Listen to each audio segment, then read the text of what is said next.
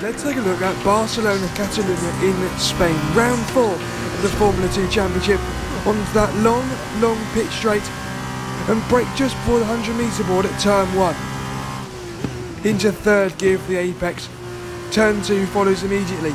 Smoothly on the power one into turn 3.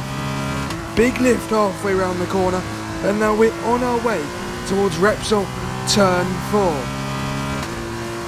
Heavy on the brakes into third gear for the apex, just 80 miles an hour, and ease the car over to the left, but get it to the right straight away for turn 5. Small lock up on the way in.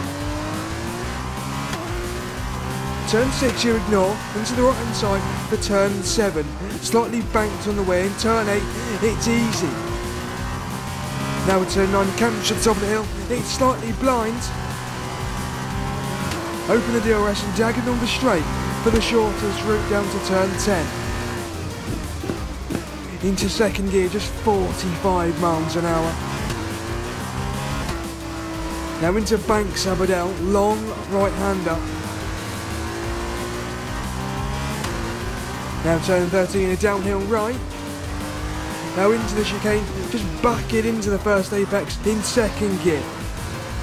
Now the final turn, small blend halfway around the corner, over the line, and that's a lap of Catalunya.